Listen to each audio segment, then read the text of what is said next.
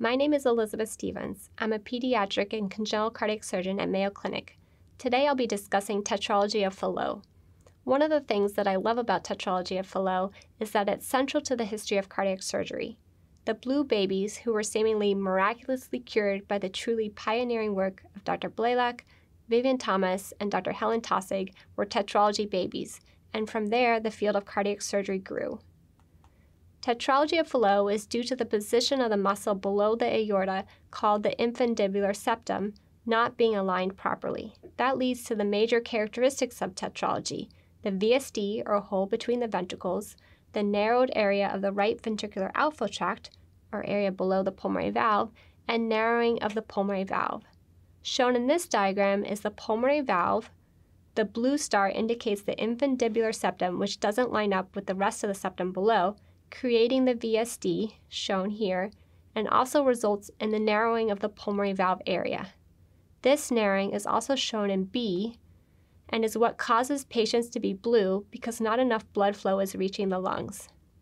In C, the repair is shown with the VSD patch, and in this example, the transannular patch, which opens up the pathway to the lungs. The physiology of each baby depends on how much flow is getting to the lungs. In blue tetralogy, there is less flow to the lungs and their oxygen saturation is lower, while in pink tetralogy, their physiology is more like a straightforward VSD, where the lungs receive too much blood flow and their saturations are fine, but they may have trouble eating and gaining weight. In terms of management, some babies will show symptoms, such as spells of low saturations, relatively early, while others will not.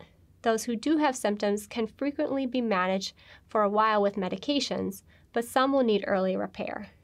In general, we aim for elective repair at 3 to 6 months. The goals of the repair are to close the hole in the heart, which is done with a patch, and improve flow out to the lungs.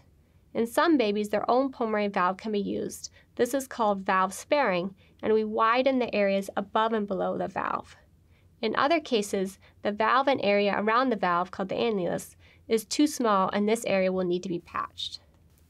This is called a transannular patch repair, which is shown here. There are also usually muscle bundles under the pulmonary valve that are resected. These babies have a good prognosis, and this is an operation that we commonly perform. They usually stay in the hospital around 5 days or so, and then are discharged with follow-up appointments with their cardiologist. We at Mayo Clinic, in particular, see a lot of teenage and adult patients who had a tetralogy repair as a baby. Frequently over time, these patients will need the pulmonary valve to be readdressed. Some of these patients can be managed with a transcatheter pulmonary valve replacement done in the cath lab without open heart surgery, while others, depending on various factors, may need open surgical valve replacement. Thankfully, once we put in that open surgical valve in these patients, and this is a tissue valve that does not need anticoagulation long term, when that valve breaks down, that valve can usually be replaced in the cath lab with a transcatheter technique. I hope you have found this video helpful, and be sure to check out our other educational videos on the Mayo Clinic YouTube channel, as well as our website.